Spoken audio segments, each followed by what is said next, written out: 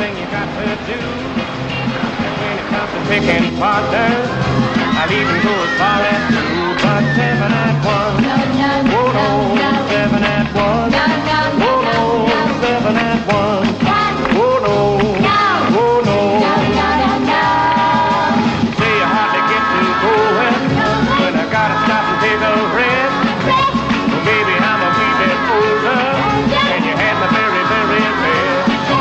But I don't mind you dancing morning, I'll even help you to the floor. When it comes to picking partners, I pick it 3 or even 4. But 7 at 1, oh no, 7 at 1, oh no, 7 at 1, oh no, oh no. It's cool dancing good, you do me bad.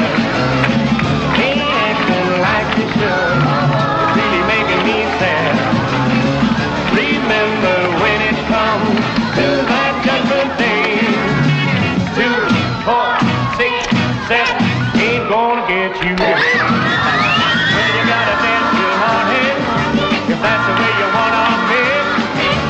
When it comes to picking partners, I don't mind if you are pushing stick. But 7 at 1, oh no, 7 at 1, oh no, 7 at 1, oh no, oh no.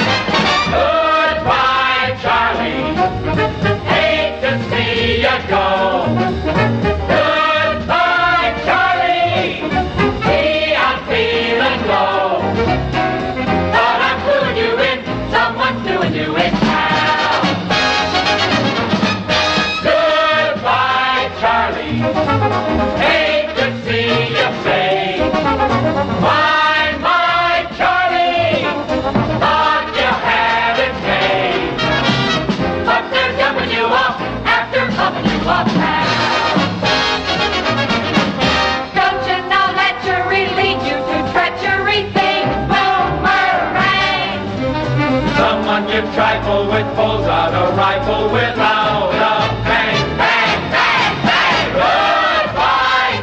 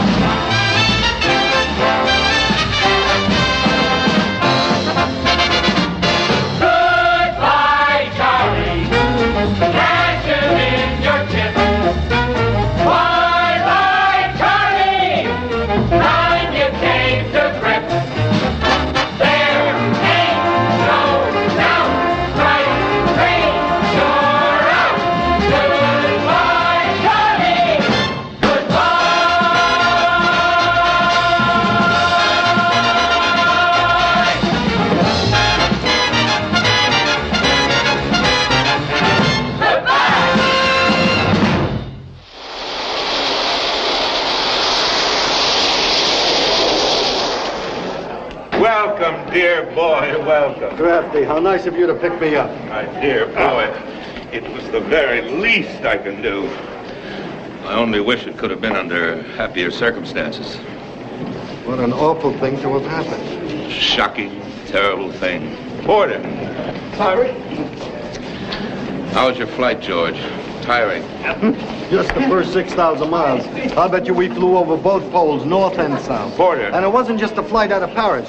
You know, your cable didn't catch me until I was in Biarritz. Then I had to drive all night long to get back to Paris. And then there was this unbelievable series of foul-ups until I finally arranged to get on the plane. Crafty old boy, I have really had it. I can imagine. But I want you to know I think it was absolutely marvelous of you to drop everything and get here. I really appreciate it, George. And I know that if Charlie knew... Skip it. I'm here because I want to be here. I'll meet you gentlemen at the auto exit downstairs. My car's parked just outside. Black Rolls-Royce MC1. I knew you were hard at work, George, but I just couldn't conceive of anybody else speaking a few words of farewell at Charlie's memorial service. I know. Now, look, I'm going to do my best. I want you to know that I'm not very good at this. Now, look. Now, I took some notes on the plane, but... You will be absolutely wonderful.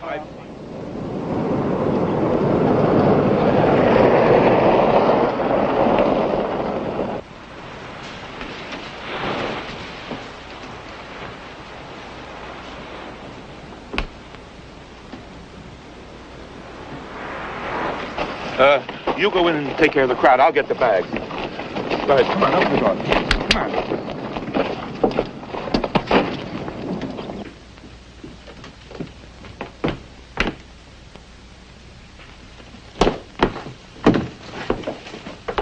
Janie, nice to see you. Isn't Kenneth here yet? Oh, Ken was heartbroken he couldn't be here, darling. But he's in the semifinals of the golf tournament at Hillcrest. And George, it's wonderful to see you. I only wish it Could have been under happier circumstances, yes. Of course, I didn't know Charlie that well. He was more a friend of my husband's than of mine, but I always admired What him. happened? Where is everybody? well, I don't think anybody else is coming. Franny and I have been here over an hour. Sir, is it possible the wrong address was given for the service? Don't be ridiculous. My office personally sent out all the telegrams.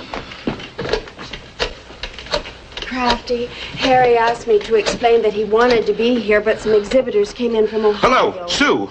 Listen, Sue, I'm out here at the beach house. There's practically nobody. Well, I know you sent everybody wires, but you should have followed up by phone. Oh, you did follow up by phone.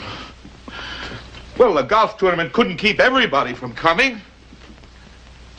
But this is only Tuesday. Nobody goes to Palm Springs before the weekend. Oh, well, what about the Writers Guild? Surely they're going to send somebody. He owes how many years' dues? All right, Sue. Seems to be one of those days when nobody can get away. Crafty, can't we begin? I don't think anybody else is coming. Now? Don't you think we ought to wait just a few more minutes? Dear boy, turnout-wise, this isn't what we hoped for. But I'm very much afraid this is it. Just us? But people may be on their way, maybe hung up in traffic or something. George, I'd be the last to hurry you in a matter like this. But the fact is, I'm giving a little dinner party at LaRue, so if we could just get cracking. Yeah, I understand. I want you to know I'm not very good at this sort of thing. Sir, if it would be at all helpful, we brought along a tape recording of Handel's Messiah sung by the Vienna Choir. Thanks. Some other time, maybe. Mister, please.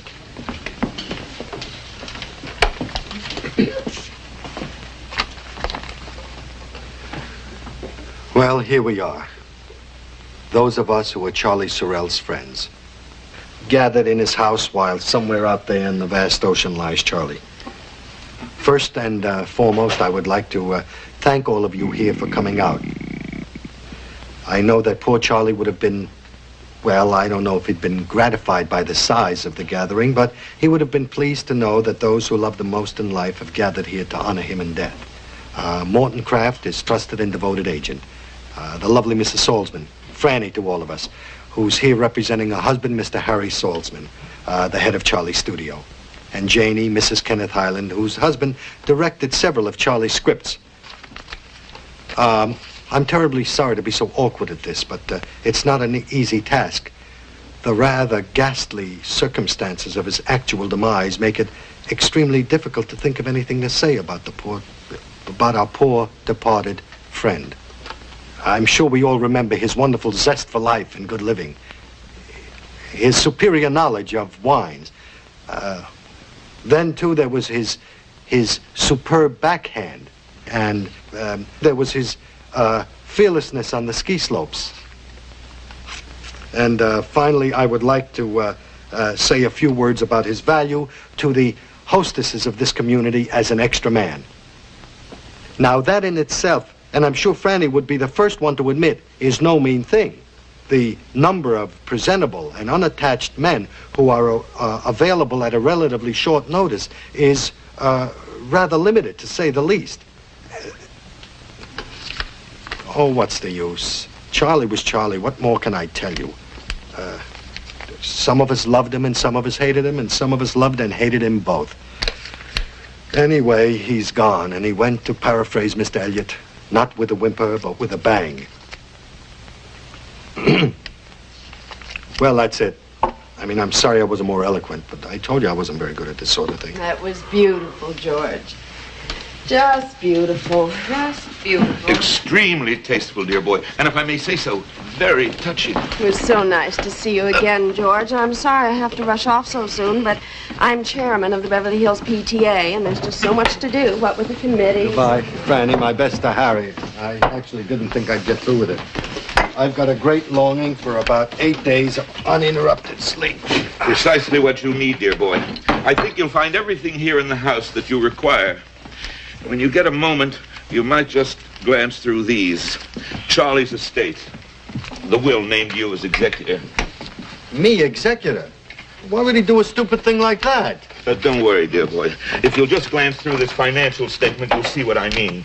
The assets are principally this house, his car, and his clothing. The house is heavily mortgaged. There's a big loan on the car, and most of the clothing isn't paid for. All this for back taxes? Didn't he ever pay them? Seldom, if ever. Well, dear boy, as you so aptly put it, Charlie was Charlie. Goodbye, dear boy. Make yourself comfortable. I'll be in touch with you. Goodbye, Janie. Bye, Crafty. George, darling, I really must rush, too. It's been so nice seeing you again. And what you said really touched me. You know, I feel a better person somehow, a little finer and more noble. George, somewhere around this house is a dinner dress of mine. I left it here one night. Well, I couldn't very well wear it home in broad daylight, could I? I understand. You want me to go look for it now? Oh, no, darling. But if you find it, would you just mail it to me? It's an original. Cost $850. Sure, Janie, sure. Thanks, George. Bye-bye. I'll put your bags in the bedroom, sir. Thank you. Excuse me, sir. Yes? Our after-grief service will remove the chairs tomorrow. Thank you. Will there be anything else this evening, sir? I sincerely hope not. Good night, sir. Good night.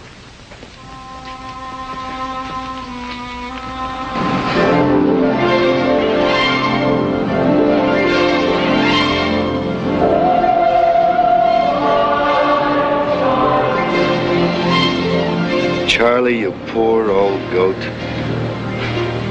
I'm gonna miss you, kid.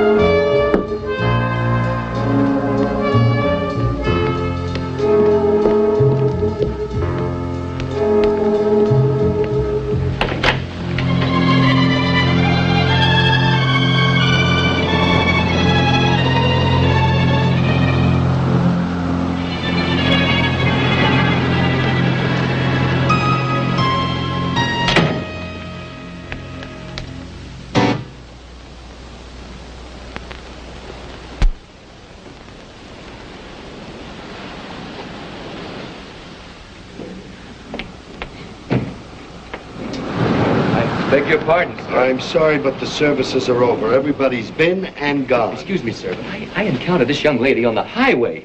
My friend, you and your friend... She's not my friend, but she was... That is to say, she was undressed, and I gave her my coat. You want the Malibu Motel? No, it's nothing like that. I'm on my way to Santa Barbara, a rather important dinner, my mother's birthday, and I'm late already, but she asked me to bring her here. Here? Well, why on earth here? I never saw her before in my life. She didn't exactly ask, but when she saw the house, your house, well, she made me stop and bring her in. So if you don't mind, I'll be on my way, and you can take over. Just a minute. For one thing, it's not my house. You don't know me, do you? Do you? Don't she talk? I'm afraid she's ill. Her memory is like amnesia. Oh, come on. No, I was planning to take her to a doctor, a hospital. Well, take her. Take her. No, here. Please. You want Charlie Sorrell, don't you? You're one of Charlie Sorrell's friends, aren't you? Charlie Sorrell? Charlie Sorrell? Look, sir, she knows this place. She must belong here. And I've got... Good grief! Excuse my language, sir, but my mother will be so disappointed if I'm not there when they bring in the cake. You understand, don't you? You're not leaving here without her. I'll call you tomorrow. You found her. She's yours. Come back! I'm deeply indebted to you, sir. Don't worry about my coat. I hope that the young lady makes a swift and complete recovery. Goodbye. Come back here! She's sick!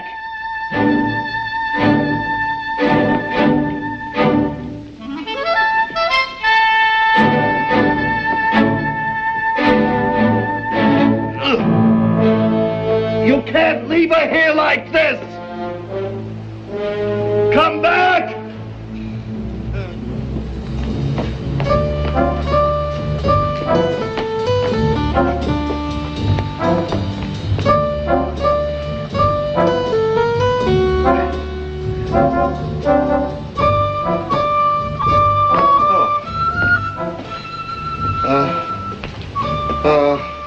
Hey, you.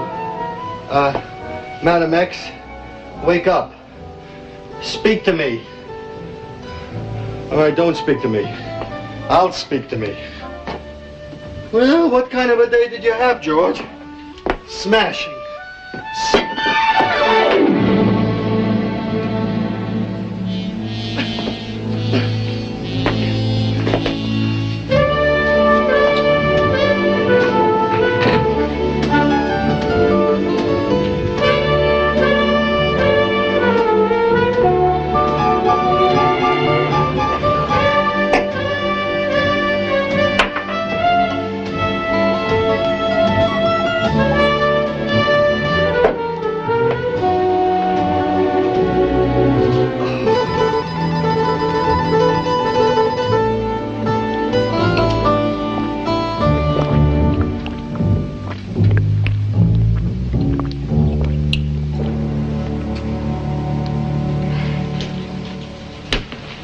Exactly have to force that down your throat, did I?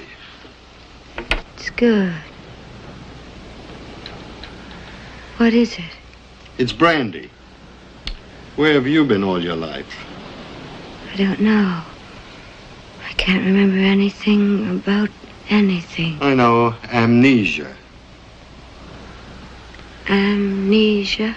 No, it's a television disease, but never mind about that. What do you remember?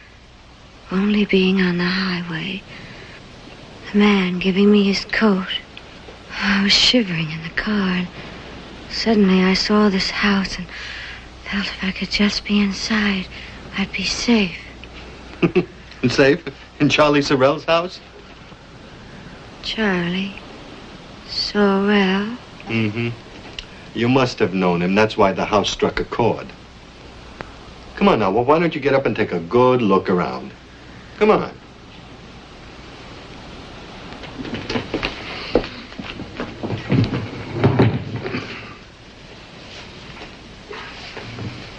Go on.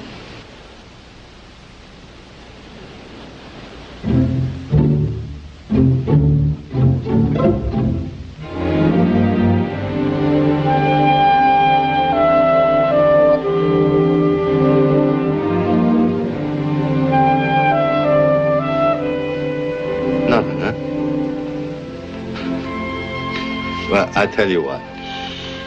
There's a terrific little hospital down the road in Malibu. I'm gonna phone for a cab. Please, no. Please, yes. Please, let me stay. I'm sure I'll remember something here. Just till the morning. Please. Till the morning? Are you kidding? You may not know it, but you're a very pretty girl. And furthermore, you're not dressed for house guesting. And in addition, how do I know but you may have a husband the size of a house that's out looking for you right now?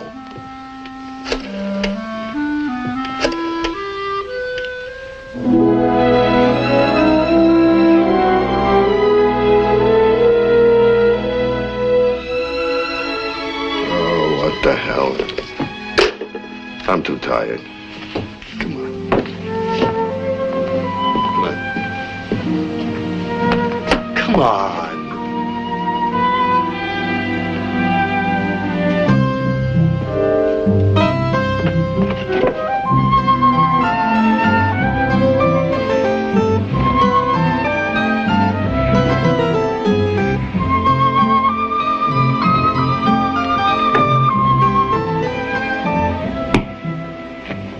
There. It's all yours. Come on, come on.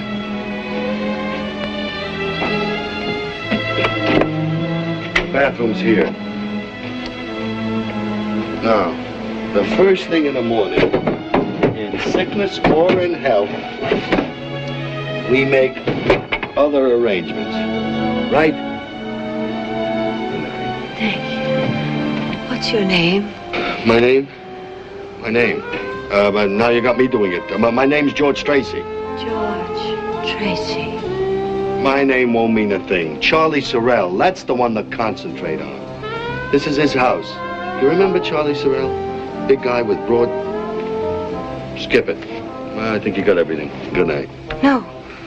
Don't leave me. Please. Tell you what I'll do. I'll leave the door open, but that's the best I can do. Good night.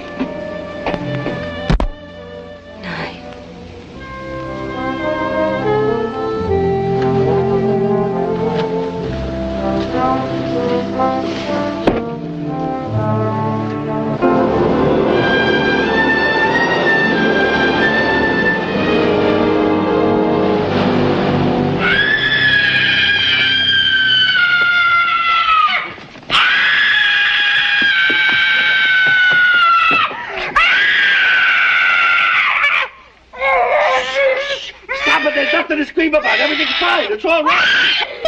Everything's all right. You're safe. Be calm. Just...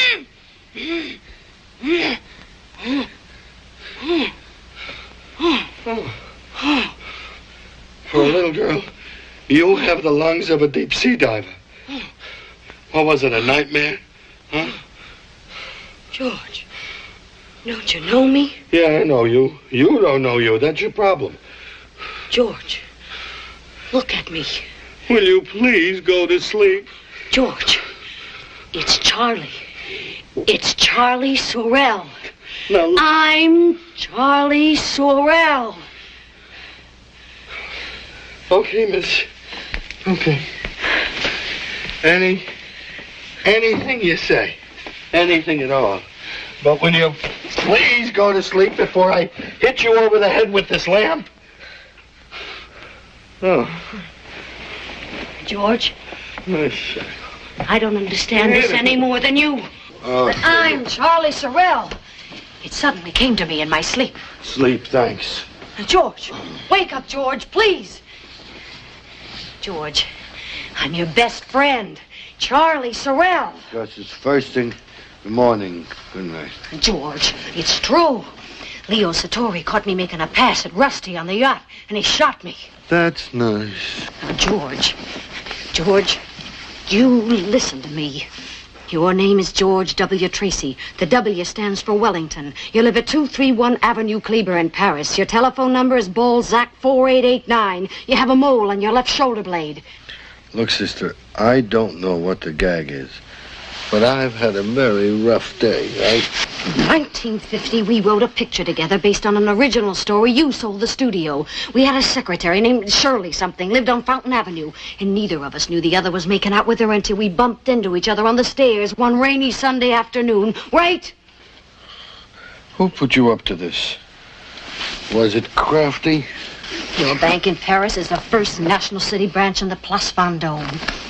2 years ago, you cast a check for me for $1,000. It bounced, but I made it good when I got lucky at the Cannes Film Festival. I gave you the money in chips, right? And that same weekend, you nearly drowned when my surfboard hit you in the head, right? Now, doesn't that prove I'm Charlie? All it proves is that you knew Charlie, and he told you all these things.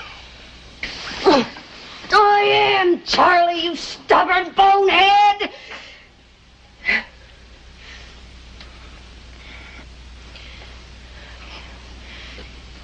What about the time you took that producer's girlfriend, the redhead, to Tijuana for the bullfights, but you got stuck there because it turned out she wasn't an American citizen and didn't have a re-entry permit? I get it. I get it. You're one of Charlie's girls, and he promised to marry you or borrowed money from you. Well, you're wasting your time because he's not going to marry you or pay back the dough because he's dead. D-E-A-D. You could stay the night, have a hot breakfast, and out. Okay, George. I didn't want to hurt you, but you're asking for it. Last Christmas, just 3 months ago, you were in San Moritz with a model from Harper's, Elsa Underwood. You were crazy about her. You even talked of getting married. But she got a telegram from Dick Avedon and had to rush back to Paris for retakes. Dick Avedon, my foot. That telegram was a phony. She came back to meet some guy, and they were shacked up in some hotel. The Ritz, George, in a suite overlooking the Place Vendôme. It was me, George. I'm sorry. You dirty rat. I should have known. She was no good, George. And my good friend Charlie Sorrell's got to be the one to prove it to me, right? Yeah, you were getting serious You about her. I couldn't let you. I did it for you, George. Me? My word of honor. Charlie Sorrell's word of honor. You could have been badly hurt, George, and I didn't want That's enough, to stand Charlie. by Drop it.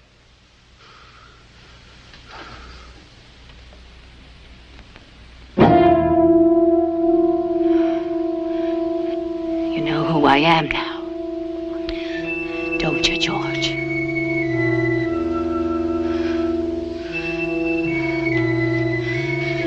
Now you know why I was screaming. What kind of a weird setup is this? What's going on? George, what am I gonna do? George? George! George! George! And then this cat in a big black Ferrari. He came screaming to a stop. He bundled me up in his coat, and he stuck me in a car. Now, look, I know all about that, but what about the actual, transition? I mean, don't you have any clue to that? This isn't easy to assimilate, you know. You're telling me. Once and for all, will you stop worrying about petty details and just take a good look at the whole ghastly overall picture? What do they want from me? How long is this going to last? Am I going to be hung up like this for the rest of my life? Now, Charlie, come on now. Let's be calm. Let's not lose our heads. Now, there's probably some perfectly simple explanation for the whole thing. Like what? I don't know. And stop yelling at me or I'll walk right out of here. I'm not in trouble, you know. You're in trouble. I'm not a girl. You're a girl. George, you can't leave me. I'm trapped. Well, I'm only trying to do my best to help you, but apparently my best isn't good enough. You gotta stick by me. For a while anyway. George, if you walk out on me, I swear I'm gonna walk right back into that ocean and drown myself.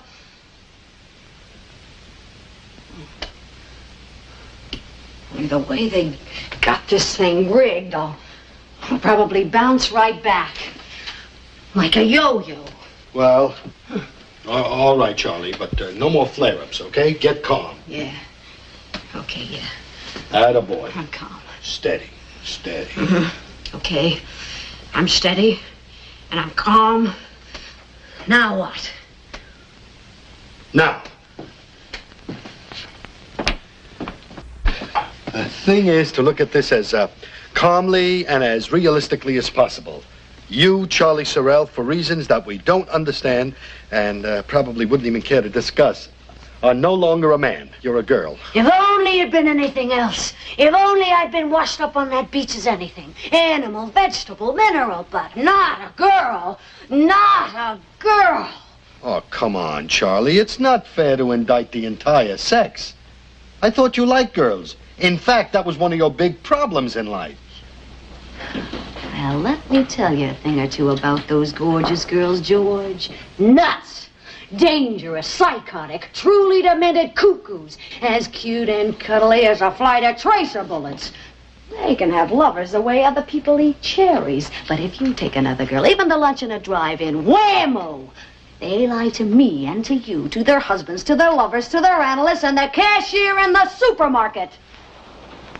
Oh, I know I've been accused of treating girls badly, George, and I have. But only in self-defense. Charlie, suddenly the whole thing is blindingly clear. What whole thing? This thing that's happened to you. There is an all-wise, all-seeing providence, and you are its special baby. What are you talking about? It's the Old Testament speaking. The master plan. An eye for an eye. A tooth for a tooth. Cut it out, George. You're scaring the hell out of me. But there's a grandeur about it that's staggering. All your life, you've taken advantage of women. You've been the wolf, let loose on the Assyrian fold.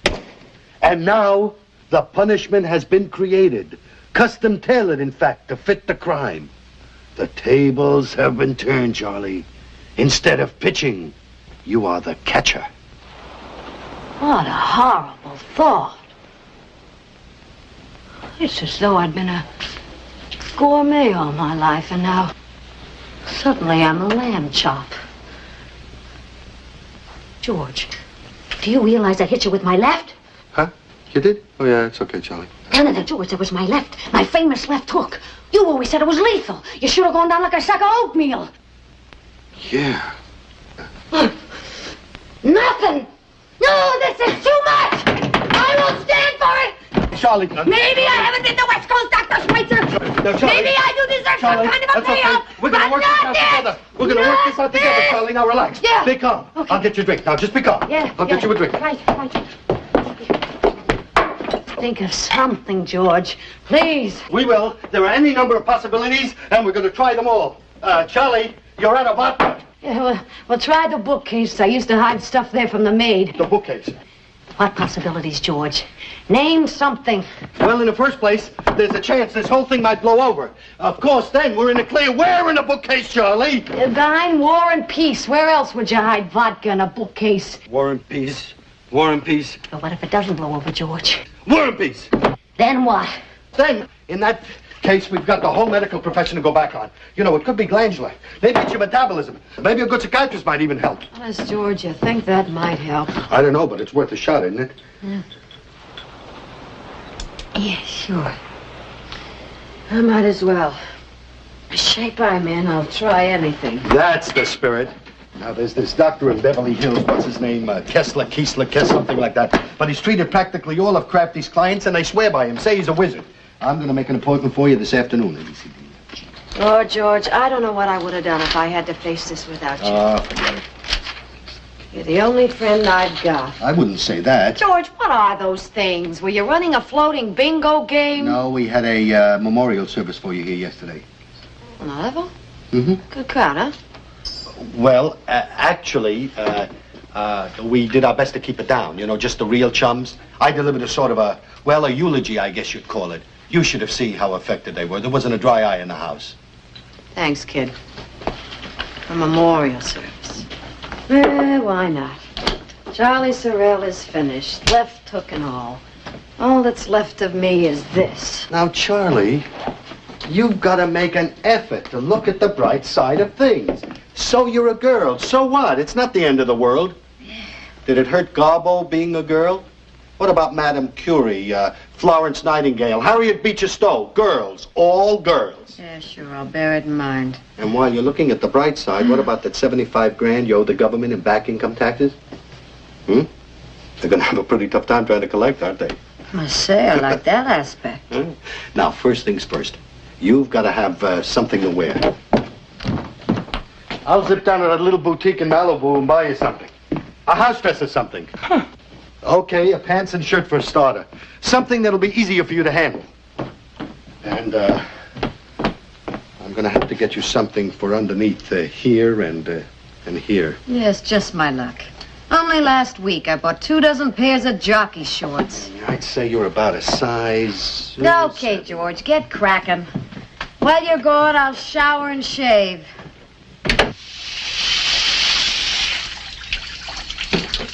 Here's something, Charlie.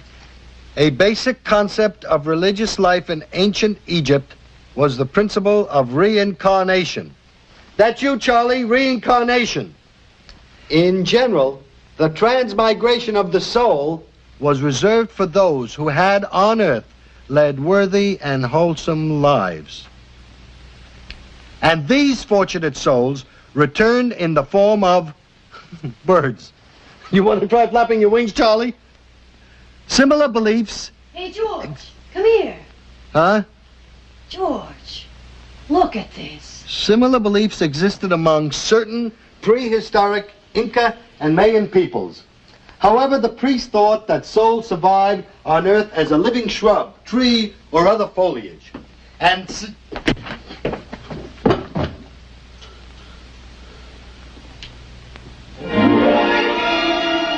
How about that? My.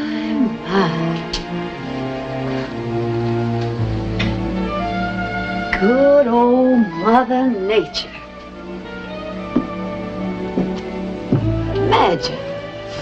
I don't have to go see Brigitte Bardot movies anymore. All I have to do is come home and pull down the shades. What a nutty way to talk. And will you button your blouse? Okay. It's wild, isn't it? I feel so darn, well, feminine. In the bathroom, I had a sudden desire. It came out of nowhere to paint my toenails. Paint your toenails? What are you, some kind of a... Now look, right now we have an awful lot of business to discuss. Your affairs are in a terrible mess. My mind is the mind of Charlie Sorrell. I don't have to tell you what that's like. But it's all mixed up with something kind of soft and tender and clinging. Now, Charlie, don't let this thing get you all twisted and turned inside. I mean, remember, steady and calm. I'm fine. What's wrong with you? Me? Nothing. Nothing at all. Hey, George, you think I'm attractive? Man to man, George, tell me the truth, huh? Charlie, you are undoubtedly a very attractive girl. And now, do you mind? Let's get down to business, huh? Business. Is that all you can talk about? No wonder American women are so frustrated. Charlie, you're broke. Did you know that? I mean, this is your estate, of which you so kindly made me your executor. You're not only broke, you're bankrupt. And I can't help you, because I spent practically the last of my dough getting here for your lousy funeral. You know, George, it hurts me to see you worrying about money. You're an artist, George. A fine and sensitive person. Mm-hmm. Well, climb down off that daydream, Charlie. You're in hock up to your ears. Charlie Sorrell was. Poor Charlie. Just what's going on in that twisted little mind of yours, Chickie? I'm not sure, George, but I'm full of confidence. I felt it the minute I got into this outfit. Even more, just before I got into it. This is a town full of suckers, George. We both know that. Male, female, or what have you. And I'm fully equipped to handle anything. Don't tell me that you think of this as just a springboard to some new racket. And I didn't ask for this. I'm stuck with it. Just tell me one thing. How do I live? You're a writer, aren't you? And you're experiencing something that must be, to put it mildly, unique. Just think what Tennessee Williams would give to be in your shoes. Or Arthur Miller. Or Henry Miller. Yes, it has literary possibilities. Definitely. Thanks, George, for straightening me out. Oh, that's okay, Charlie. Well, I think we better give these papers a shot and see what we can salvage. Company, for Pete's sakes. I'll tell you what, Charlie, you go duck into the bedroom, and whoever it is, I'll get rid of him. Go ahead.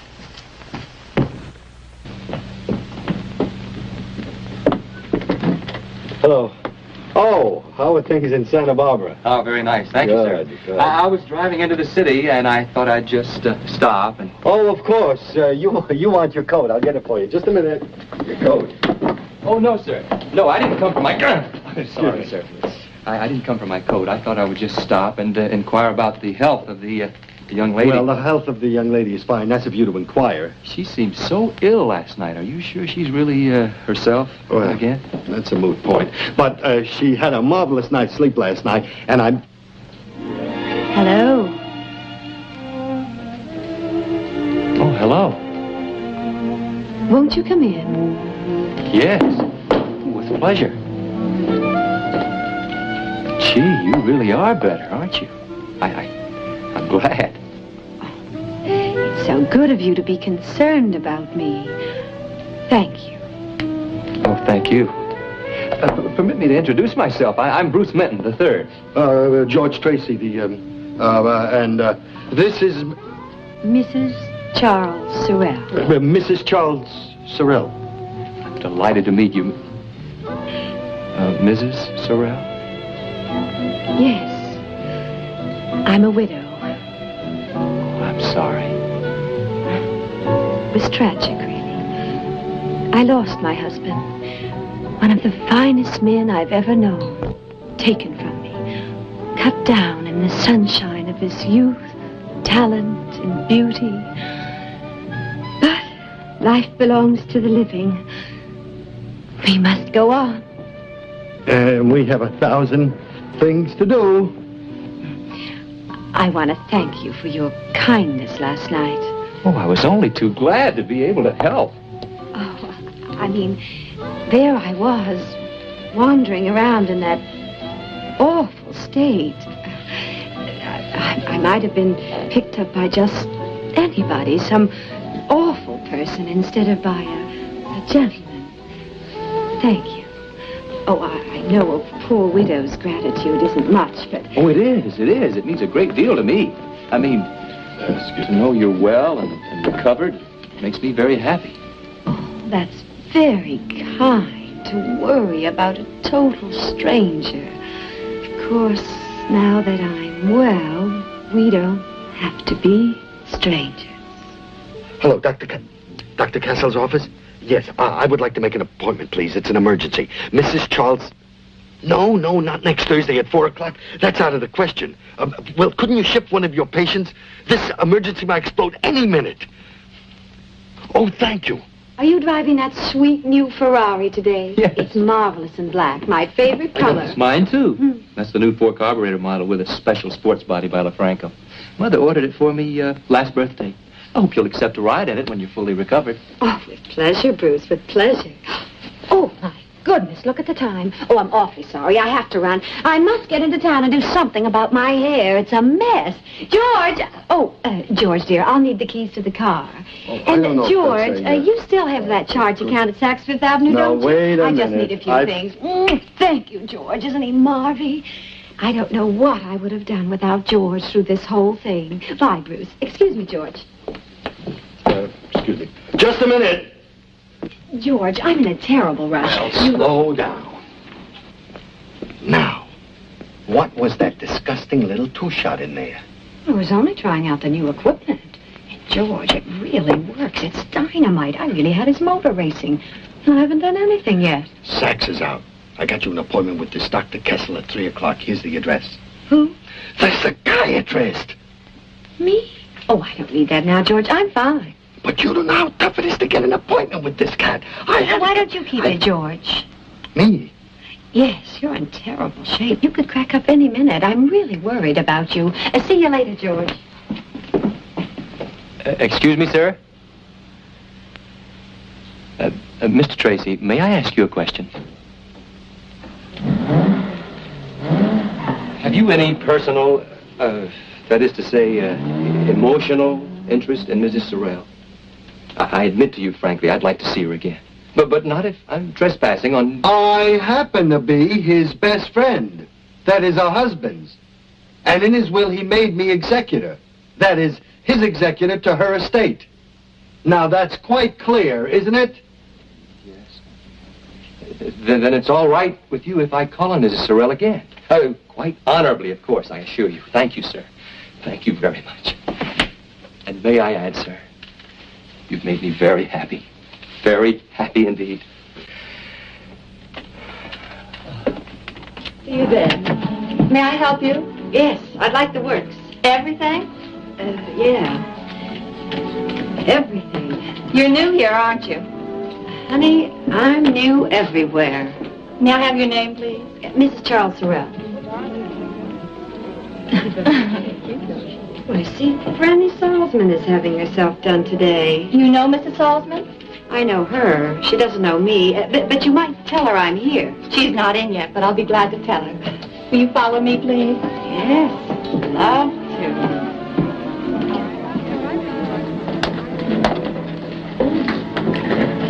Yes. Gabrielle, have you finished with Mrs. Carter yet? Oh, no, she's having to start a process. Thank you.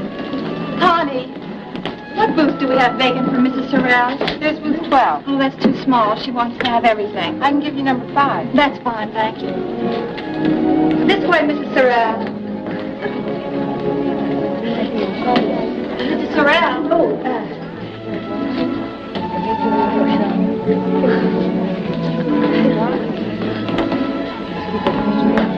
Sydney! Sydney! Sydney! Well, look what those fools have done to me!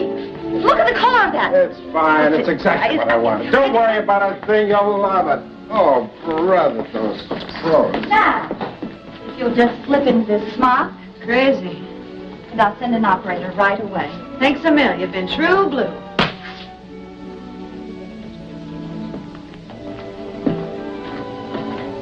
It's funny.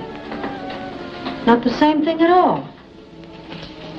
No, I don't want it too curly. I told you that from the beginning. Mrs. Salzman, it won't be too curly when I tease it up. Excuse me. Mrs. Salzman, do you know a Mrs. Charles Sorrell? Mrs. Charles Sorrell, there's no such person. Well, the lady in booth 5 insists she's Mrs. Charles Sorrell, and she says she knows you. Are you sure?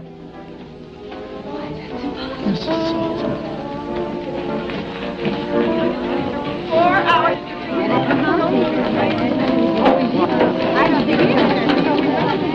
Jane, you'll never believe it. It's the most fantastic thing. You'll have to talk louder. Did you know that Charlie Sorrell had a wife? One of his own? I don't believe it. She's here now. What? In booth 5.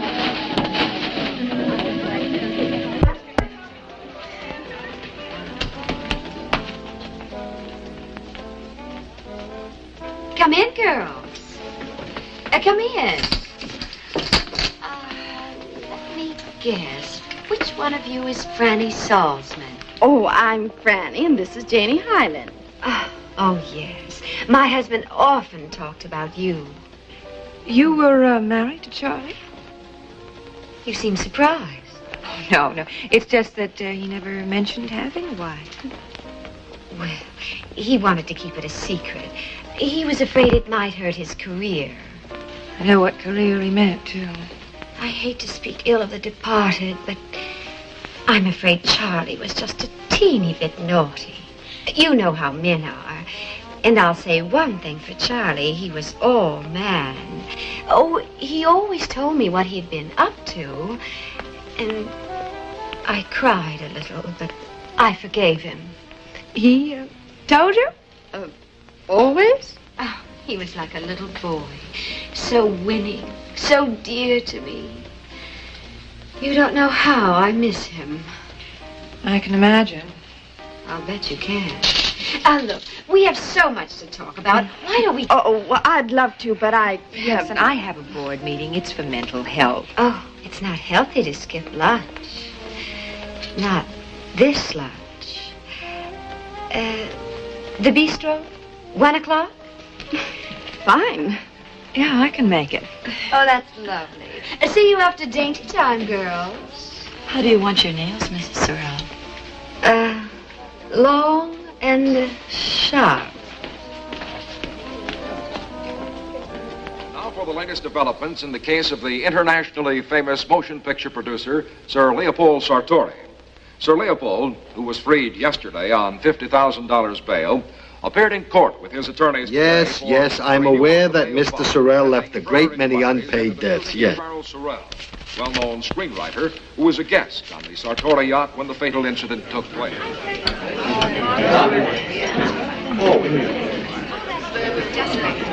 Janie, will you sit over here and Franny right this, huh? Thank you.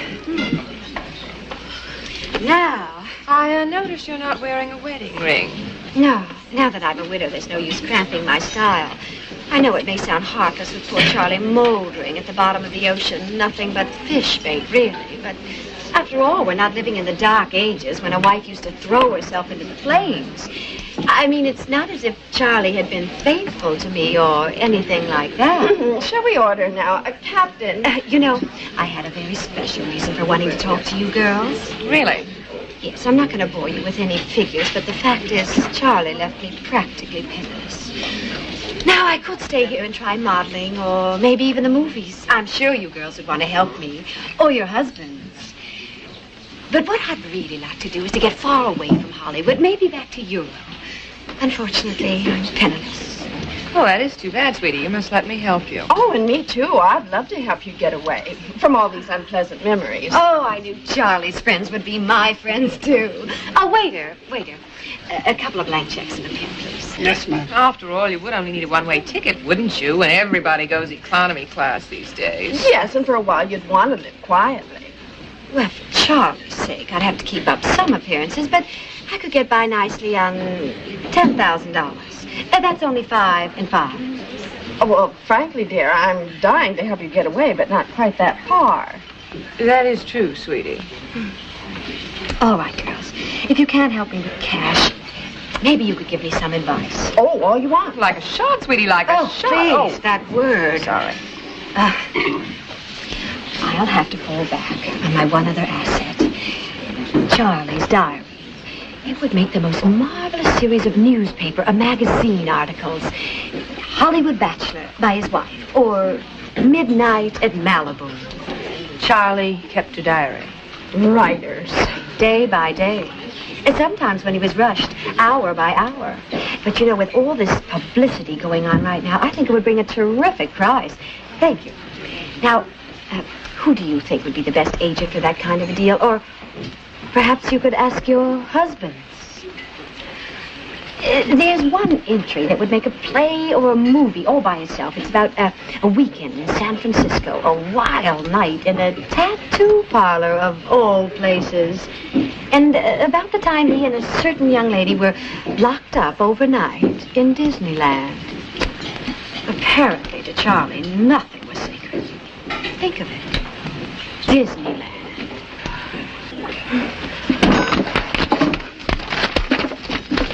Are you trying to tell me that you sold a story? Mm-hmm. To whom? Oh, a couple of independents. Nobody you'd know. You've been away so long. Well, that's great, Charlie. The down payment was 10 grand. There'll be a lot more. Oh, a lot more. I'm doing it as a posthumous memoir of Charlie Sorrell. Well, that's terrific, Charlie. You ought to do it in the form of a diary. George, that's genius. A diary. Why can't I ever think of things like that? Oh. Hello? This is the seaside home of the late, great Charles Sorrell. Who? Oh, yeah, he's right here. Here, George. Hello? Who? Yes, put him on. You will not believe who is calling me on the phone. Sir Leopold. Hello, Leo? Mm-hmm. Yes, that's right. Yes, I heard it on television. Congratulations. Yes, it's a very good picture of you. No, it doesn't make you look a bit old. What? Tonight? You're not serious. Are you ready for this? Yeah. He's giving himself a coming out party, and he's got the nerve to invite me. Party? That's wonderful. No, I'm sorry, Leo. I couldn't possibly make it. Oh, yeah, you can. You know, it's, I just got off a plane. It's been a very long flight. You know, the change of hours and everything. Listen, I'd better take a rain check. Well, hold on for a second, please. What are you doing? I want to go. You will go to his party, the man who killed you? Live and let live, please, George. No! Leo, can we keep it open? If I can possibly make it, but don't count on it. Goodbye, Leo. Right. You and Satori at his party to celebrate his release for murdering you. That's not only indecent, it's insane. Welcome home, Leopold.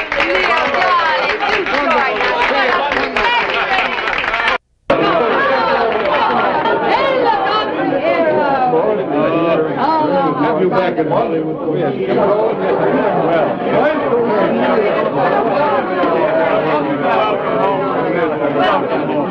Oh, my friend, my very dear friend.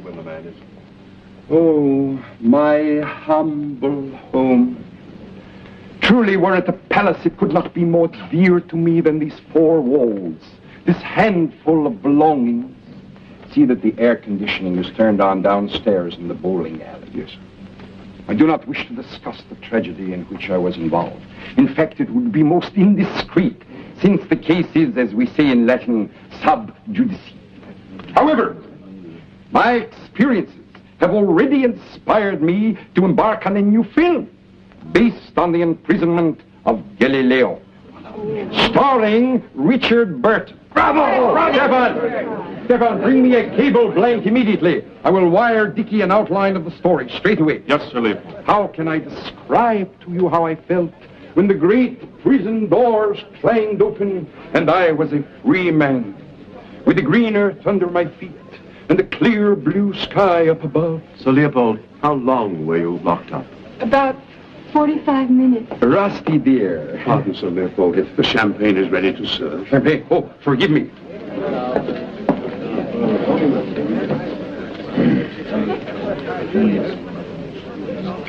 Too cold. You must allow the wine to breathe for a few minutes after it's poured before you serve. Welcome home, Sir Leopold. Welcome home. It's so nice. It's so wonderful, all of you. Dinner will soon be served. There will be dancing, of course. Also, the Hollywood String Quartet will play in the small library. And in my private projection room, there will be a screening of the new art film, Hoki Charusi, a Japanese version of Little Women. I could not on short notice arrange anything elaborate for this evening. I ask you to forgive me, and I want to thank you one and all for coming here tonight. This is extraordinary. Quelle surprise. You are the girl I so much admired in the ups and downs of the Aztec Empire. You did? But I was just one of the human sacrifices. There are 18 of us. You were much more human. Still are.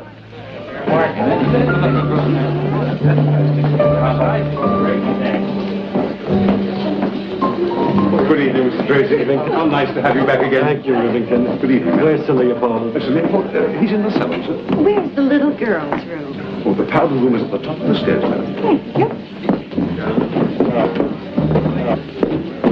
Hurry and don't talk to anybody. I'll be back in just a teeny little second, George. Hello, Franny. Oh, George, how are you? I'm so glad to see you. Excuse me, dear. Janie, nice to see you. Oh, George, how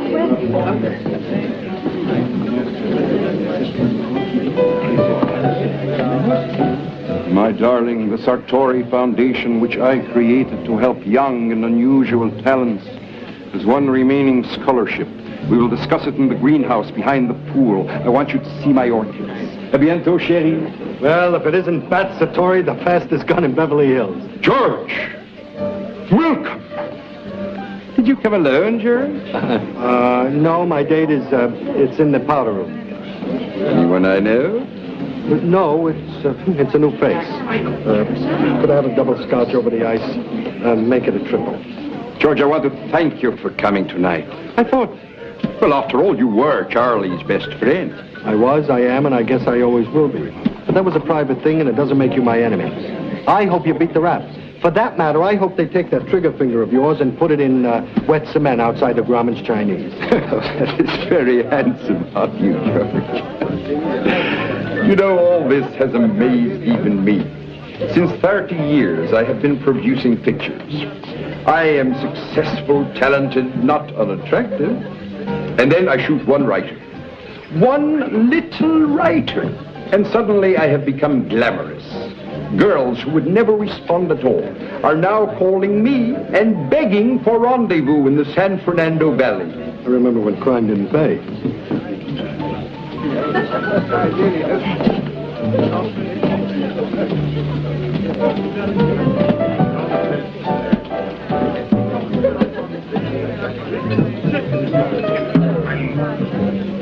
Oh, there you are, George.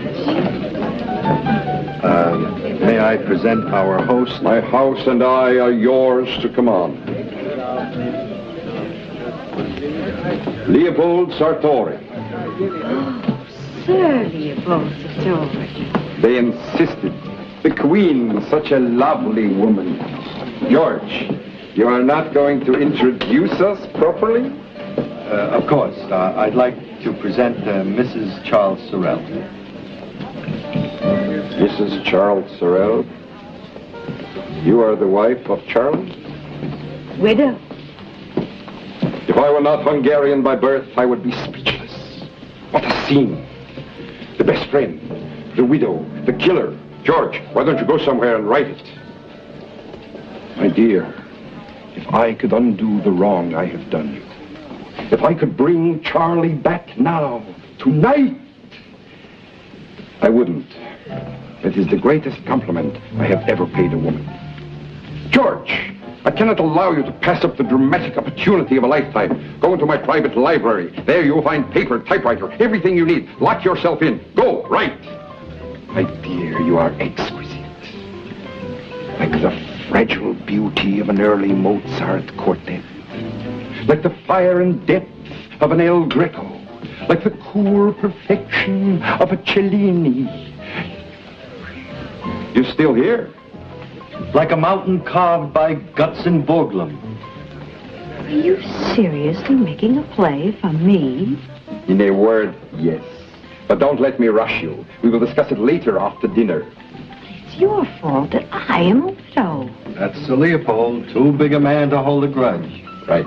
Besides, my dear child, someday you'll thank me. You feel no remorse? Not even a twinge? You put an end to the promising career of a brilliant young writer. My darling, it is my painful duty to disillusion. Poor Charlie's talent was gone. He had become a hack writer. I will have my valet make a tracing of the marks of your fingers upon my face. Et tout à l'heure, chérie.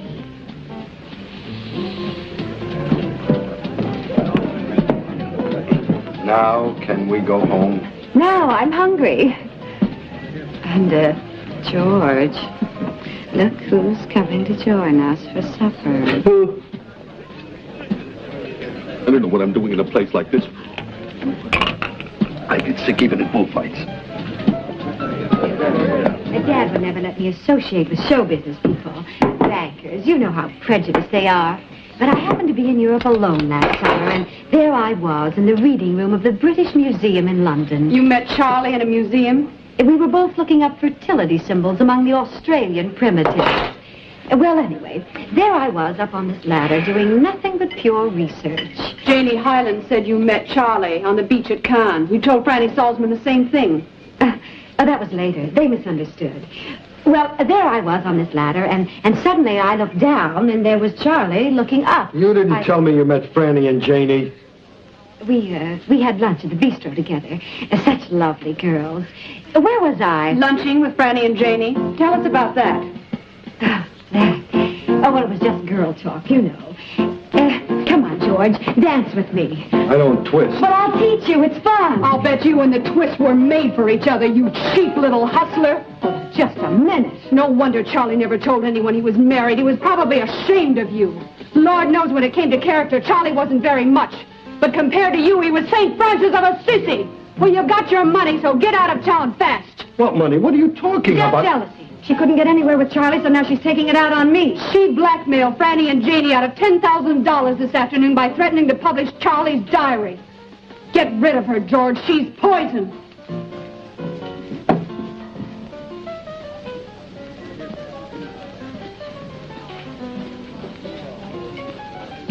Friend Charlie, the writer. George, you don't understand. I had to have money. You said so yourself. Yeah, but I didn't know what you were willing to do to get it. What am I doing that's so bad? A couple of rich, spoiled broads, and I'm relieving them of a few bucks they'll never even miss. And don't forget, women owe me something. After all, didn't I get shot in the line of duty? And the way that Rusty laid into me, I thought she was my friend. You don't have a friend, Charlie. You never had. Just victims and suckers, and I ought to know because I was on the list. Well, I'm through. I'm quitting the mob. I'm going straight. Okay, quit. You're such a Boy Scout. What do you think this is out here? A Sunday school with swimming pools and palm trees? Well, it's not. It's a dog-eat-dog civilization, and if you want to get the first prize, you've got to get the first bite. All right, Charlie, you're right and I'm wrong. But there's one thing I think you ought to know. You know that memorial service we had for you? Well, there weren't 50 or 60 people, there were 4. Your agent and 3 friends. The 2 girls you hijacked today and me. And next time they'll be able to hold your memorial service in an airmail envelope. Well, goodbye, Charlie.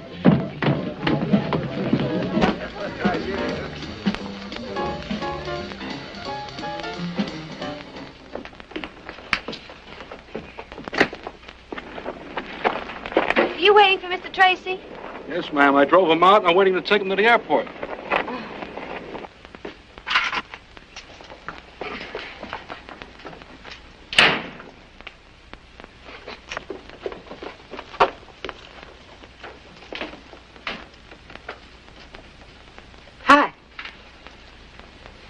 Nightcap, George? No, thanks. Hollywood parties. You're right about one thing, George. We should have stood home. Oh, I don't know. Some of it was interesting. Touché.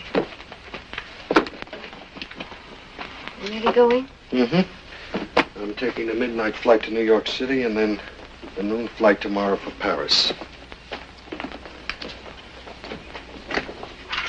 Got a match, George?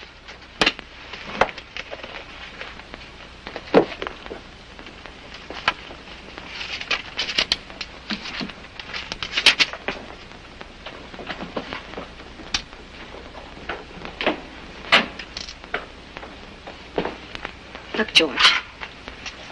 The 10 grand I got from the girls. Up in smoke. George, please. How sorry can I get? You don't need me, Charlie. I do. Oh, George, will you give me a chance? I was a fink and a hustler for 36 years, and now suddenly I'm an ingenue. But this is only my first day. I don't know how to handle it. So I reverted to type and I did something lousy. I know it. I admit it. Okay, Charlie. I guess it was only natural. George, if you go, I'll panic. Not you, Charlie, not you. I'm not Charlie. I'm whatever this is. A throwback, a werewolf, something from the deep lagoon. And I'm scared. I'm scared, George. But at least this way, with us, I can talk to you. But alone, I'll fly apart. Oh, no. Oh, no, not that. There. I'm sorry. That's all right. No, look at me. I hate girls that cry. All right, now. You cry it out. Feel better. Oh, I'll be a good girl. Of course. I promise. I know. No, I won't do anything bad. No, I'll get a job as a waitress or a maid. No, don't worry. I'm here. I'll take care of you. Oh, George. Oh, thank you.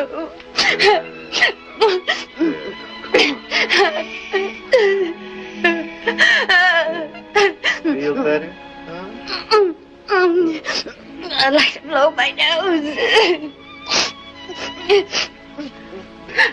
No, I'll do it. You see? Now everything's going to be all right.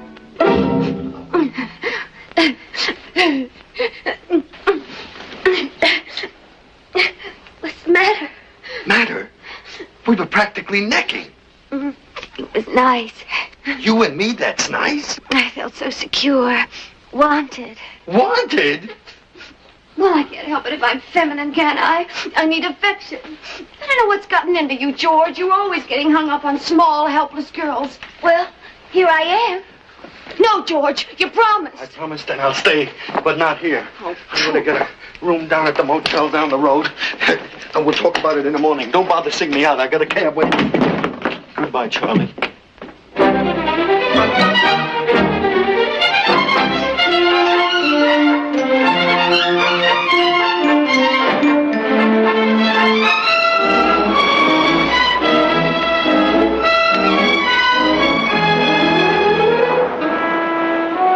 George, I've got it.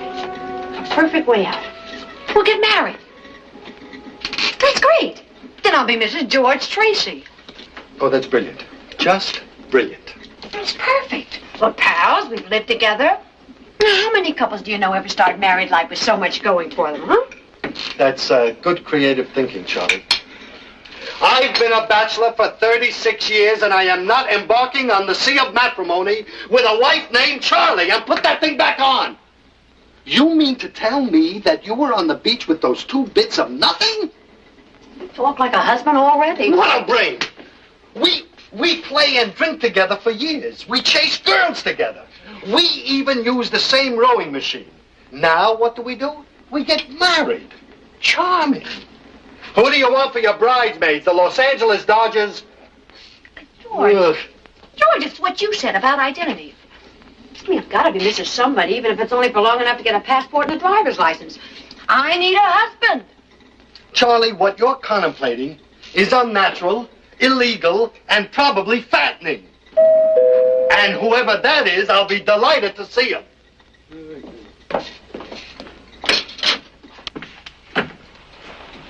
Good morning. I hope I'm not intruding. Bruce, how nice.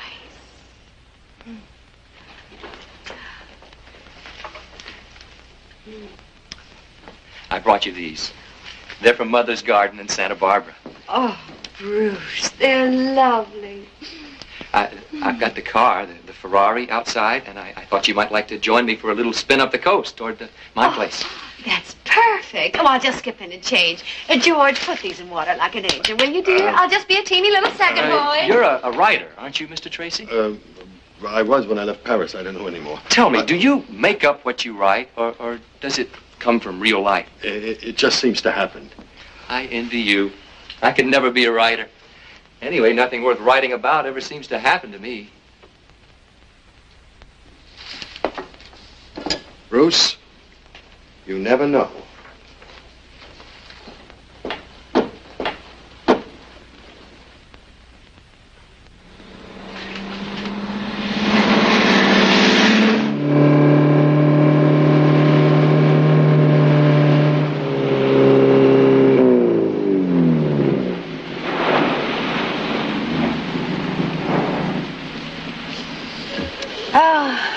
Beautiful. Where's the house? Oh, it's 5 or 6 miles up that way. Light? Oh, yes.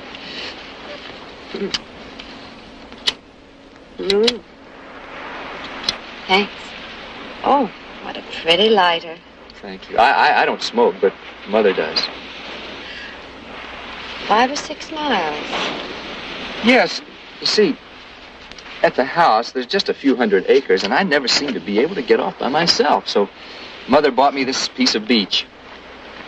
This whole stretch? Yes, it's nice. I can come down here and just sit and think. What do you think about Bruce? Oh, Mother, mostly, and my cars. I've got this little Maserati, the sweetest little racer you ever saw. 4-liter job, 4,200 cc's, milled heads, augmented camshaft. I don't know what's gotten into her right now. She seems to be a pretty sick little car. Just won't accelerate. What about her air holes? Are they plugged? I thought of that first thing, but they were as clean as a whistle. What's her bore and stroke? 3.5 by 2.5. Magnetos or distributor? Magneto. Tooth velocity. That's your problem, Bruce. Have you stripped her? Not yet. Do it. Never mind your feelings about her, Bruce. Strip her. She'll thank you for it in the long run. You really think so? I will. I will. And then put an overdrive unit between her differential housings. And a little alcohol in her mixture? That always helps. Please, Mrs. Sorrell. Let's do it together. Of course, Bruce. Oh, Anytime. This is so exciting. I can't wait to tell Mother. Me too. Mrs. Sorrell. Darling. You are seriously picturing yourself as a bride? Yes. I'm beautiful. Every eye in the church is on me as I walk down the aisle, the organ pealing. You're discussing marriage as if you were a sweet girl graduate at Vassar, leader of the daisy chain. You're a tennis bum, and a beach bum, and a ski bum, and now, God help us all, you want to be a marriage bum. And you ask me why I'm so steamed. Oh, for a minute there, while you were carrying on, you sounded as though you were jealous. Jealous? Now that's really from Birdland. Look, George, as we both know, I have a problem. I've come up with a solution. You may not like it, but at least it's something. Meanwhile, I don't hear any big ideas emanating from your corner. Charlie, I have got a plan. Sit down. George, you sound serious. I am serious. Now, what I'm about to propose is dangerous. Sit down. And while you don't seem to realize it, your situation is dangerous. Now, suppose I get you across the border to Canada, or better yet, Mexico. Now, we hold up there until I locate someone who can get you a phony passport. And using that, I get you to Europe, Switzerland, to one of those fabulous private clinics where they don't ask any questions and they juggle your hormones like Indian clubs in a vaudeville act.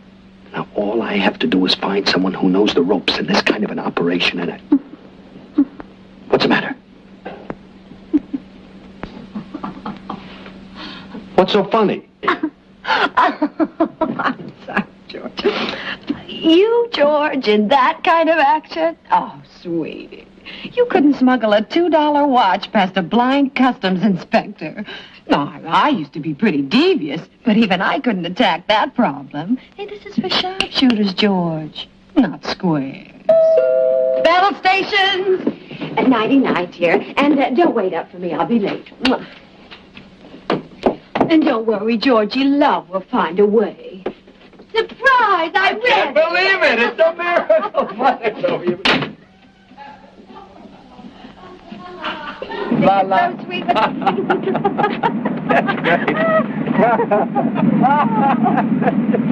Oh, my favorite. This is my favorite. I love it. Thank you. That's really Douglas Fairbanks.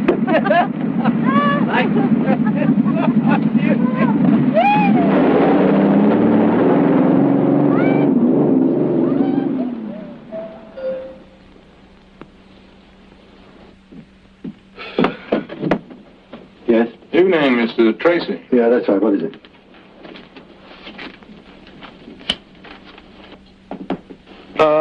The inspector. What can I do for you? I've been assigned to the Sorrel case. Oh, I should have known who you were by your raincoat. Can I take it for you?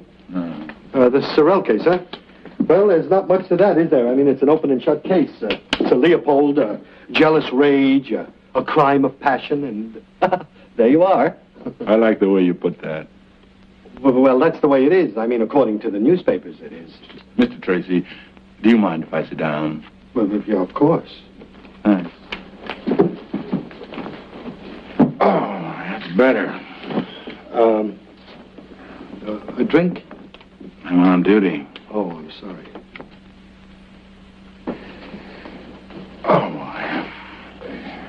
That's Mrs. Sorrel's, Charlie's widow. Oh, is she staying here too, Mr. Yes, Tracy? well, she is. I'm not. I mean, I was staying here when she came. I left and moved to a motel down the road. Oh, that was the widow then. It was leaving just before I rang. Yes, that was the widow leaving. She didn't seem terribly upset, did she? Well, she is. She really is, really. I mean, she's covering it, you know. Last night you went to the Sartori party, you and Mrs. Sorrel. That's right. The widow and the best friend socializing with the murderer? That's your business. Oh, that's very interesting. Mr. Tracy, do you mind if I take a look around? Not at all. Why should I mind? You shouldn't. I don't. Thank you.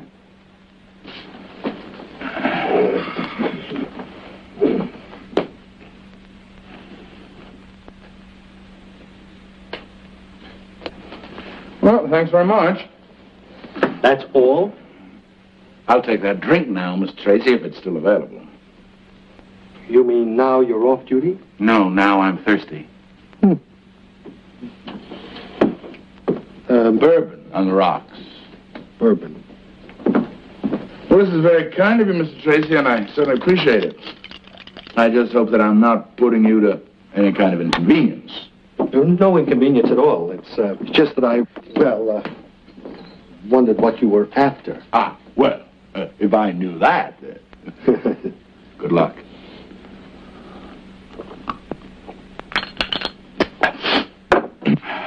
Staying in town long, Mr. Tracy? Well, no, not very long.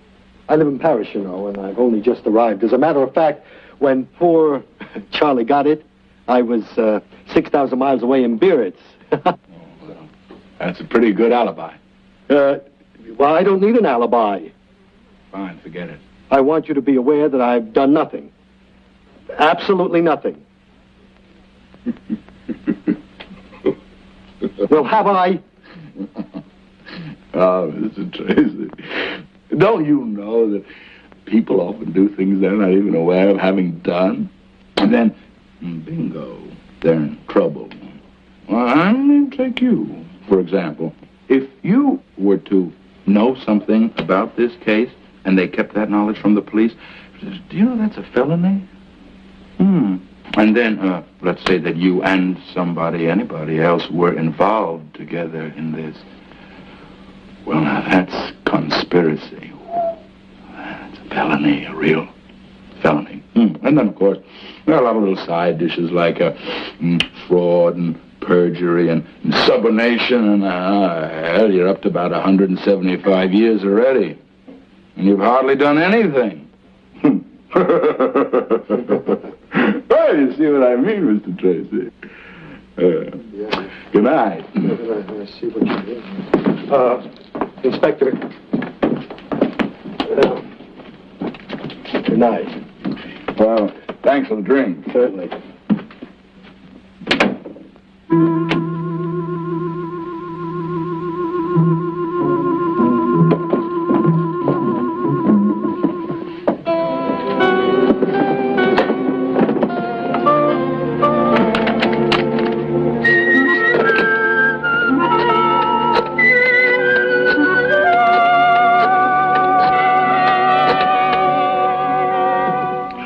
Leopold Sartori, George Tracy calling. It happens to be Sir Leopold's poker evening, sir. Where's he playing poker? At his office? Where's that?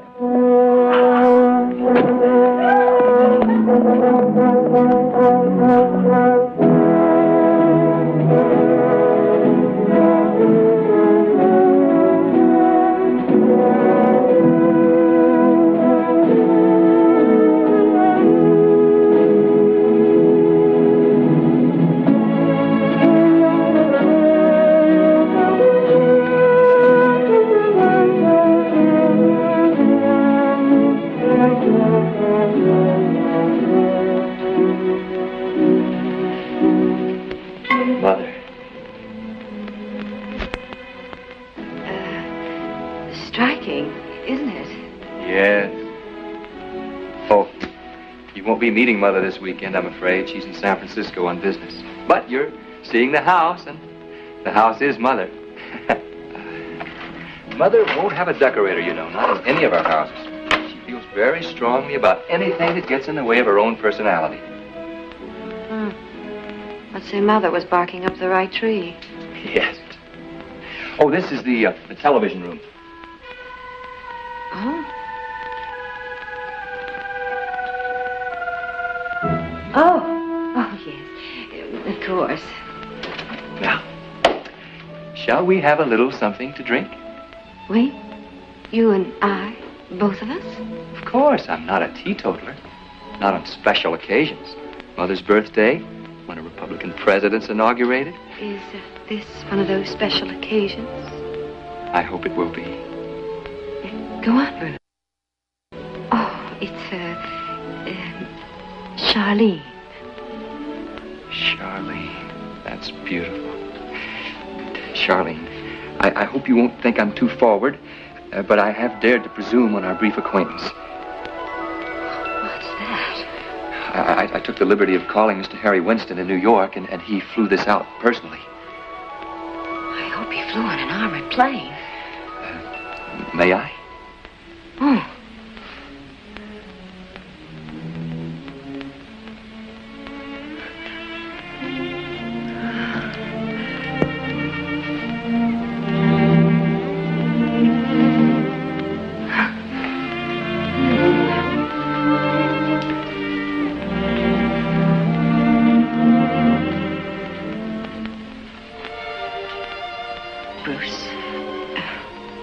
Going to be difficult for me to say because of the way I feel, but I'm going to have to insist on a rather long engagement.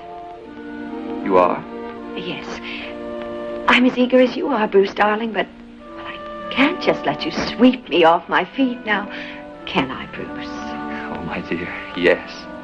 No, this mood you're in, it's so masterful and overpowering. It's dangerous. You feel that, don't you, Bruce? Oh, I know what you're thinking, Bruce, darling, that Las Vegas is only an hour's flight from here, and you want to whisk me there and marry me tonight. And there are those all-night charter flight services, but we have to fight these impulses. And my goodness, the way you drive, we could be at the airport in minutes, and that would be awful, wouldn't it, Bruce? Yes. Yes? It would never work. No, of course not. I mean, driving to the airport at this hour and all that traffic? No. I'm chartering a helicopter. By the time we've had our little celebration drink, we'll be on our way. I can't fight you any longer, Bruce. You're too strong.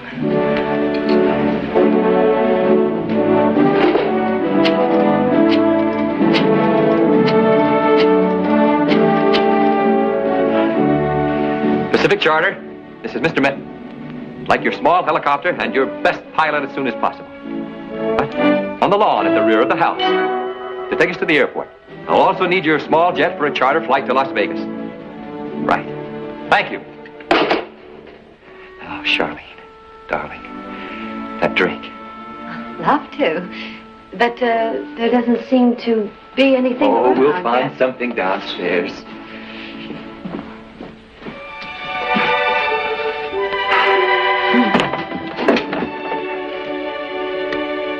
I'd better go first. It's a little dark. Careful.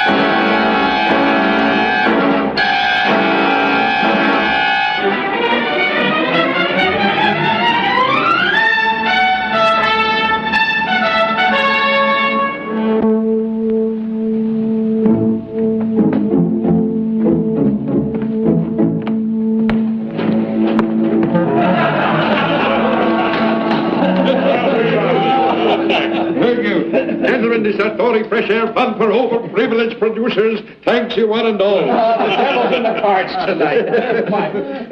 Giving him cards is like giving firewater to the Indians. I can have more fun in a concrete mixer. Good night, Leo. Good night, gentlemen. Good night. George, what a pleasant surprise. Are you alone? Yes, come in. George, sit down. Sit down. Do you care for a drink, a cigar? Leo, I've come to ask a favor. The biggest. Ooh. It's the sort of thing I've never asked anyone. And I wouldn't dare approach you if I weren't in a real jam. You, George? Yes. A respectable citizen? What is it, George?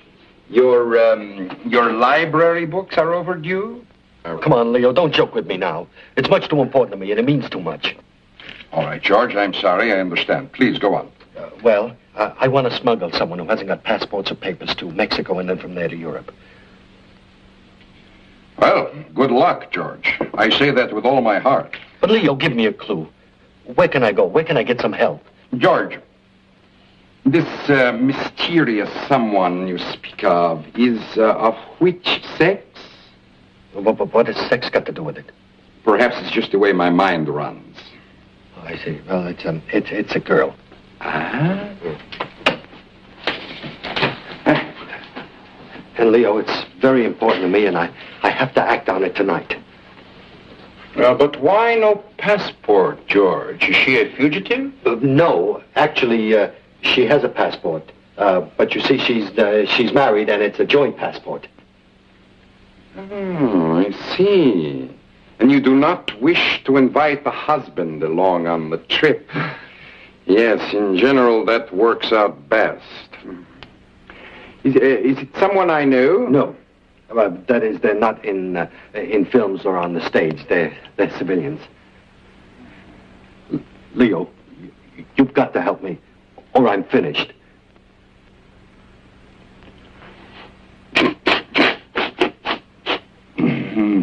George, it is a very good thing, if I say so myself, that you have come to me with your problem. Why do I say that?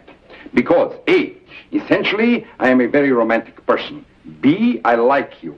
C, I am resourceful. D, I am slightly crooked. And in an operation like this, that is vital.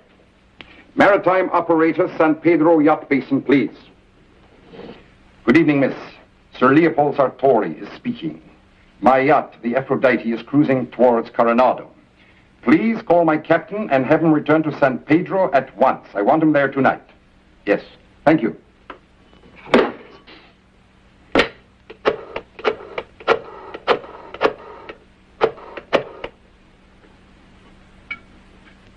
Rafael, Sartori, buenas noches, amigo.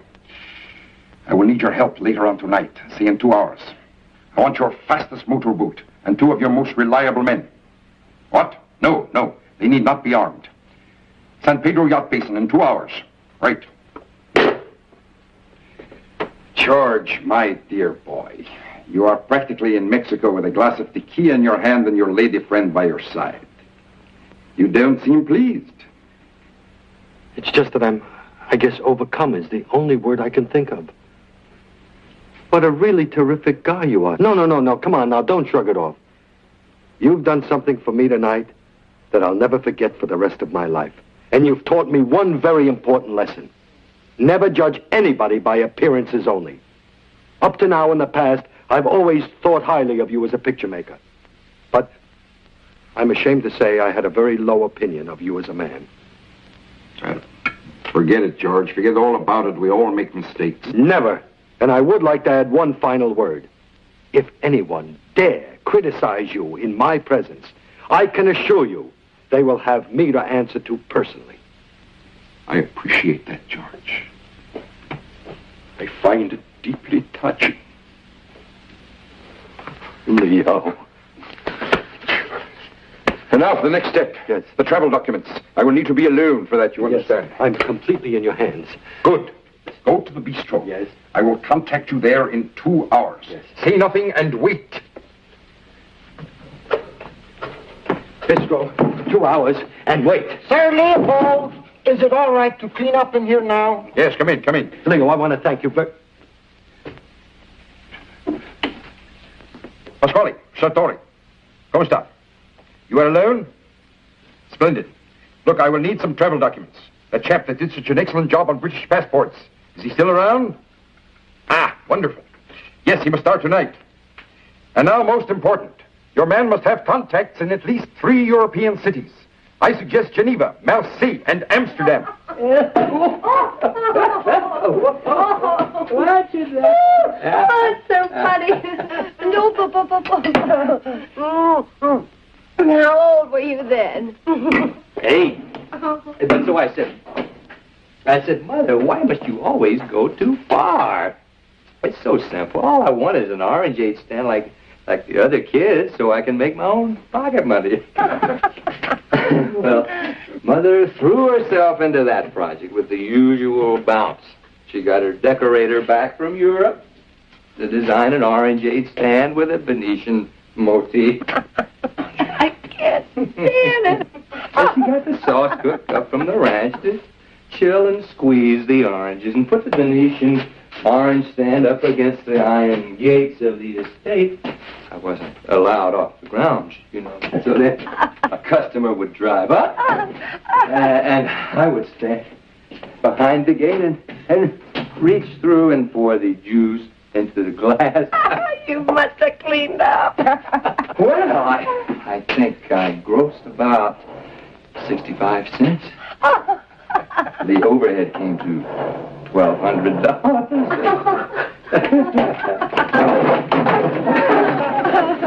Well, it must have been wonderful to grow up that way with everything. Sure, it must have been. I always had everything. I never did anything.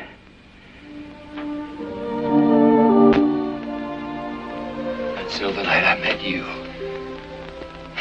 You're beautiful. So beautiful. For a bride, that's handy. More than beautiful. A loveliness I can trust. It gives me confidence. I was always very shy. But with you, I feel I can say things I'd never said before. Bruce, we don't really know that much about each other. I worship you. I feel happy and awed both at once. That's hardly the champagne. No, that made it possible for me to tell you what you mean to me. How much I love you. It's as if all kinds of marvelous music and beautiful, beautiful poetry were all mixed up inside me. You were the source and the object of it all. Now listen to me, Bruce. I might not be like that at all. You don't know. How do I love thee? Let me count the ways I love thee to the depth and the breadth and the height of my soul and reach.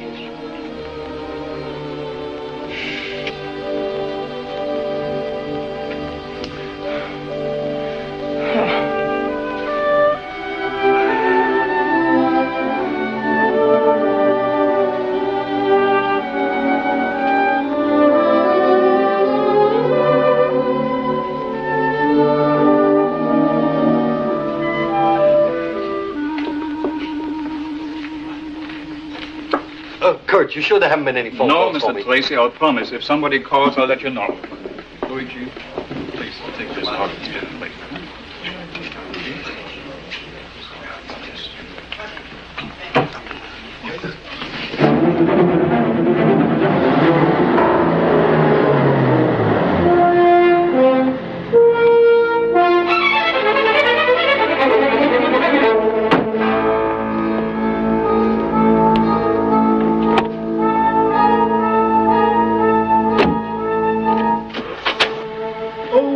Mr. Tracy. expecting Reverend Sir Leopold at home, did you? No, Sir Leopold hasn't been back Well, since you know, he left this but you know morning. if I can find him.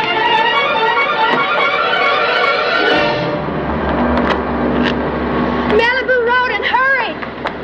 Rusty.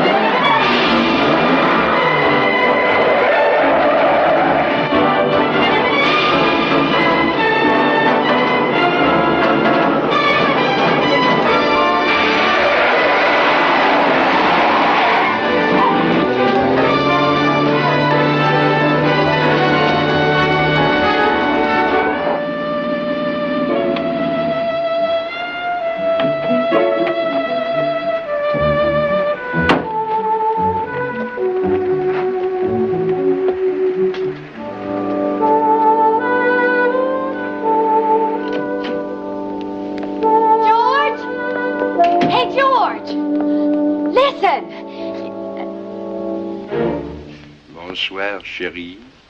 Leo, what are you doing here? How'd you get in? Where's George?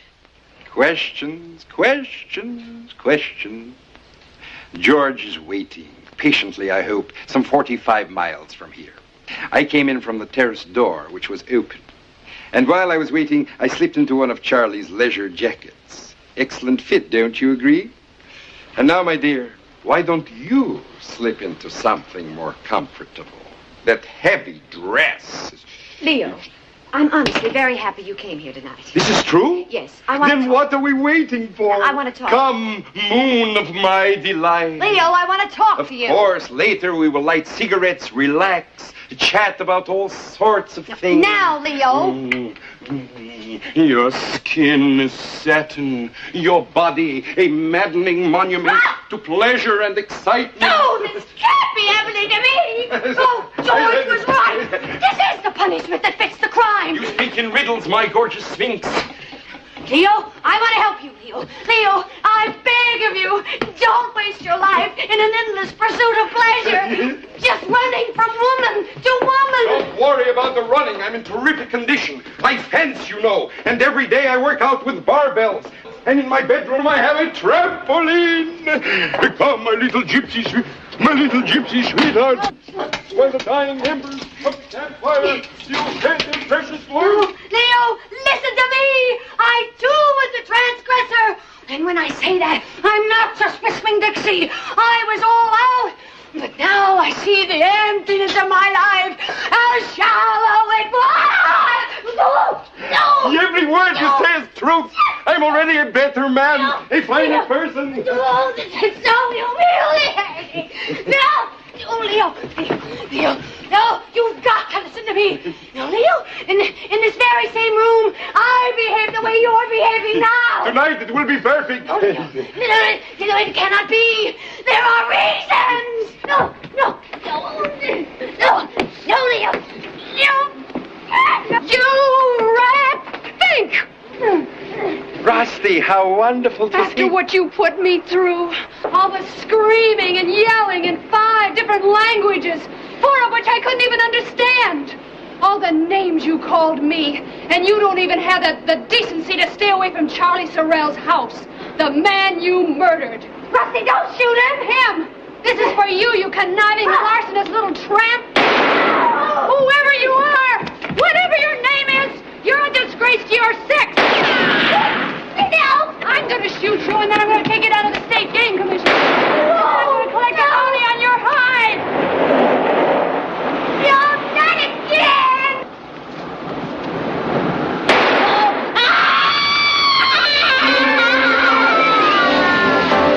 Charlie! What? Goodbye, Charlie. Stay and be the wall. Charlie! Goodbye, Charlie. Hate to see you go. Charlie! Charlie! He's insane! Charlie!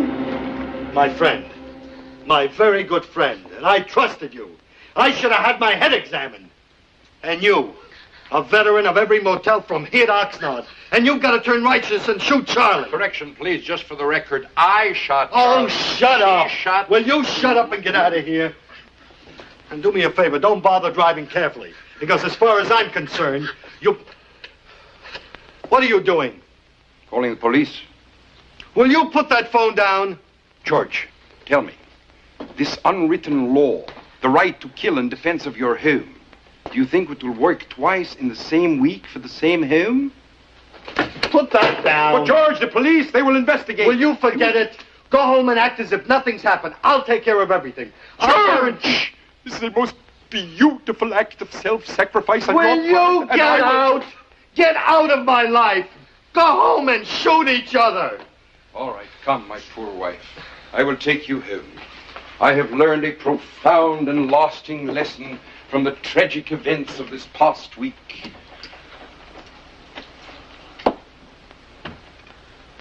George, by the way, be sure to send me the manuscript of your new book the moment it is completed.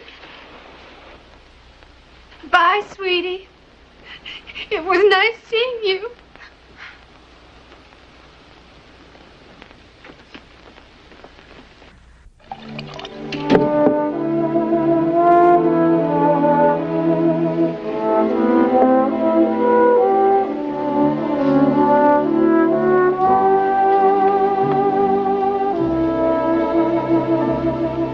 Well, Charlie, maybe it was for the best.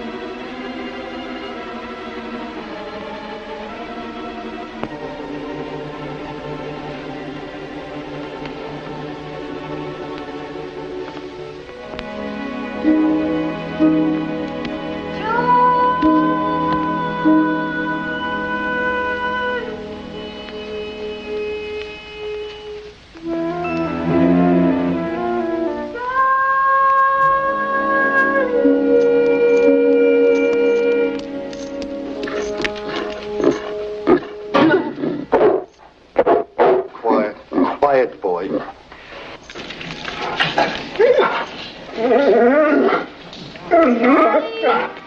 Charlie! Charlie, get down. Charlie, down, boy. Oh, I'm so sorry. He got away from me. I hope he didn't frighten you. I was just walking him along the beach, and he suddenly bolted for your house. He's harmless, really, Charlie. What's your name? Virginia Mason. Where do you live?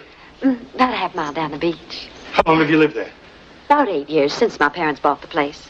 Their names are Ralph and Helen Mason. Say, you all right? Could I ask you a question? You are a girl, aren't you? I mean, you've always been a girl, never anything but a girl? I swear it. Thanks. Say, how much of this have you had? An awful lot, I don't remember. Well, do you mind not staring at me quite like that? I feel like I'm having a physical for life insurance. I'm sorry. I think I need a drink. I think you need food. When did you eat last? I don't remember. No wonder you look so terrible. Where's the kitchen? Oh, now you just sit right down over there. And stay away from the bar.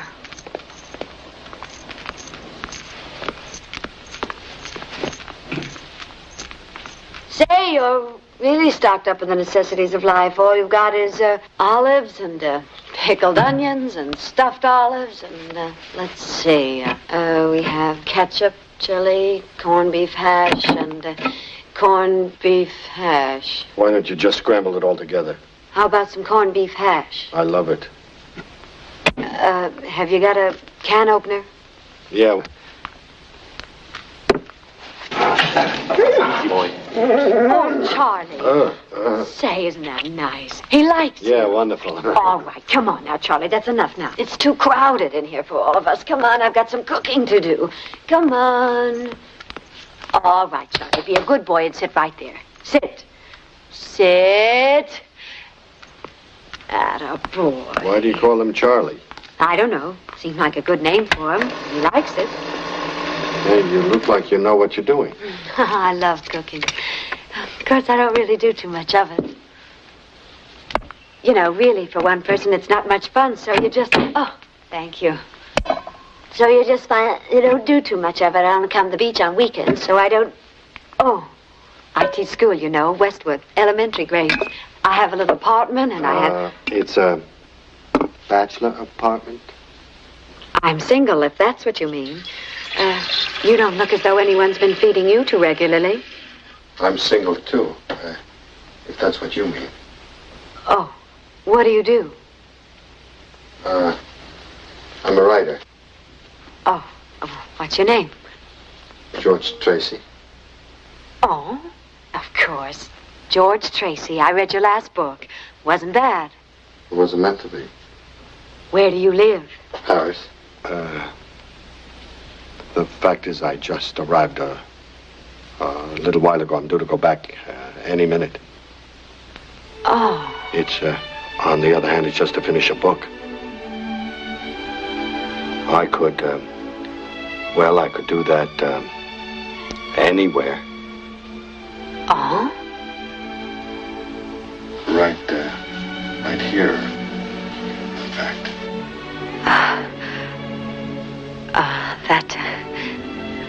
That would be nice.